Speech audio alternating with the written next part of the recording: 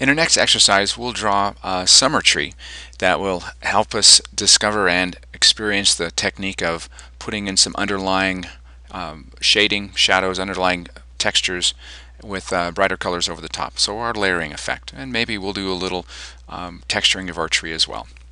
So let's get this back to the way it was and begin.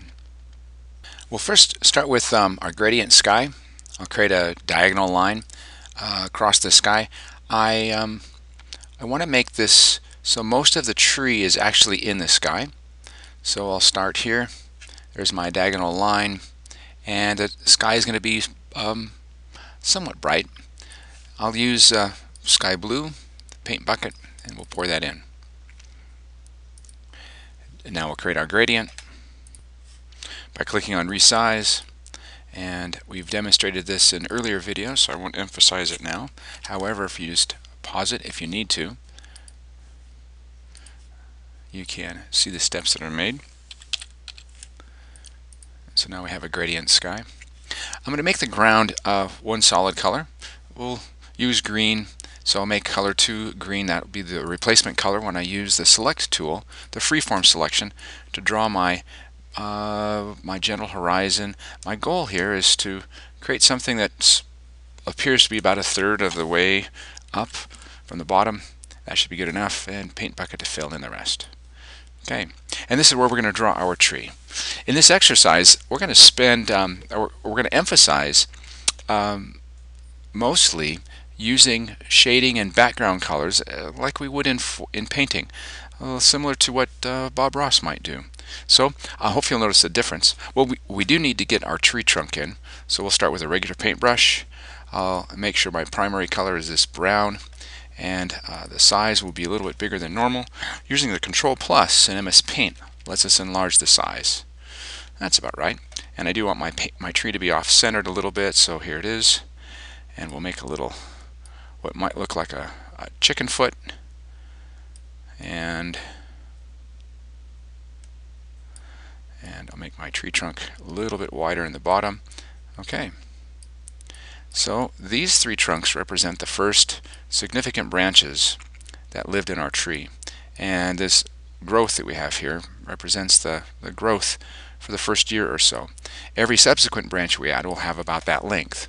So I'll change my my size to something smaller. That's actually not big enough, so Control plus, I want this to be about half the size of the original tree trunk. So as I draw it out, it looks like it's plausible that these are branches that come from this tree.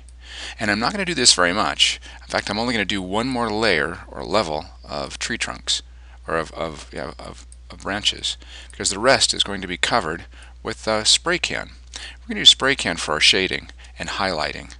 Again, this is an exercise mostly to emphasize that kind of highlighting. We may do a little bit on the trunk of the tree with some lines, but let's get right to work. I'm going to change my paintbrush to the spray can, and the first color I'm going to use is green, but not just green. I'm going to actually make it a darker green. So I'm going to click down below and click OK, and I'll spray in with a larger size paintbrush or spray can because I want this to be smoother, and I'm going to make sure I cover most of the ends of these branches. I just don't want anybody to see that they're just stubs in the sky. So I'll make sure that they're blacked out. Now in a tree, and this is a summer tree, in a tree we do have areas of our tree that allow the sky to shine through. But for the most part, we have lots of leaves, and this tree is going to actually reach all the way to the top of our screen and maybe even beyond. So I'll pick some spaces in here where I'll make it a little bit richer and darker. So this is considered an underlayment or underneath our tree. So this is where our branches will go over the top of this. And this isn't our whole tree. So if we were drawing this as an elementary student, we may actually settle for this, but we're not done. So on the inner part, that's where many of our darker areas will be because it's shaded. And really that's what we're depicting, is what is shaded. So have you noticed I'm using round or circular strokes I never let my paintbrush stand still. The dots will fill the screen on a consistent pattern. So if I hold it in one spot, it'll make it solid eventually. And if I were to move it away slower, it's thicker, and as I move it away faster, it gets thinner. Well, we're not going to keep that, but that's how this spray can works. I'm going to switch back over to the regular green and put a little bit of that over the top of this, not a lot, just here and there. And when I do it, I'll tend to be on the upper side of where that darker green was, because the implication is, as I put that in, that there's more sunlight for these. And even now, we're still doing underlayment, our tree looks a little bit more natural. Let's continue on. I'm going to switch now to the just straight palette, the light green, the yellow green, and place those leaves over the top of these, making sure I at least get the outsides of everything, because that is where the sun actually shines, and especially up here. So I'll pick these, and as you can see, some of our tree is off screen, so this upper edge, and we may even have some areas where it's almost solid, this color, because it's just that exposed to the sunshine. So again, every time I do this, it's always across the top of that upper edge, and I will make sure it goes to the outside edge of everything, so even through here. Okay, we're almost done. Next, I'll use a little yellow, but I'm being very careful. I'll use it sparingly. I'll just brush it across the upper parts or outer edges, because this is where the sun is shining the most on our tree. And our tree, because of its highlights, the sun is either right above us or behind us, but it's certainly shining on this side of the tree. So I'm just giving highlight to some of these parts of the tree that are prominent out here. Now I can make this part of the tree stick out. If I go back to my light colored green, make sure I have a nice solid region in there, and then go back to my yellow and put yellow across the top. Now I just made this stick out so it looks like it's sticking out. And we could do more with this, but I think we're done. So let's save this. But I did promise, if we had a little time, and we do, that we would put a little texture to our tree. We use the techniques that we demonstrated in the past, which is watercolor.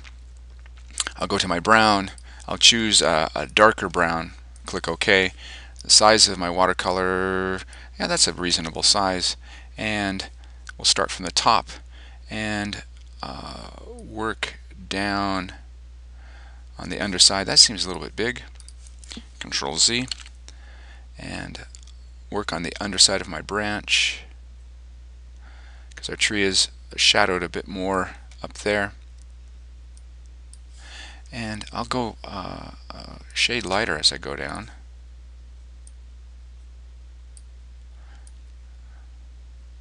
This is almost taking longer than drawing the tree in the first place.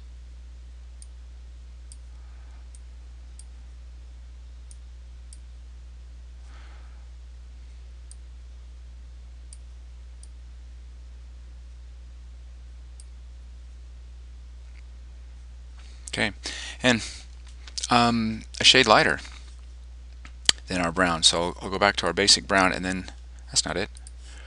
Go back to our basic brown and just go a shade or so lighter, and we'll do this side of the tree. Control Z.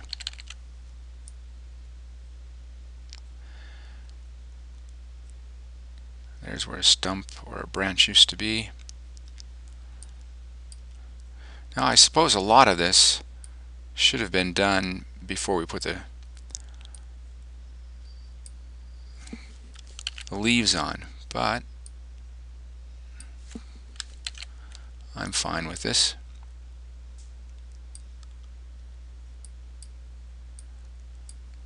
Okay, and if we want to, we can put some contrasting lines in here to give our bark a little texture, especially on the high sides, the brighter sides. even on the dark side, because we're going to give that as a fair treatment. So use our darker brown.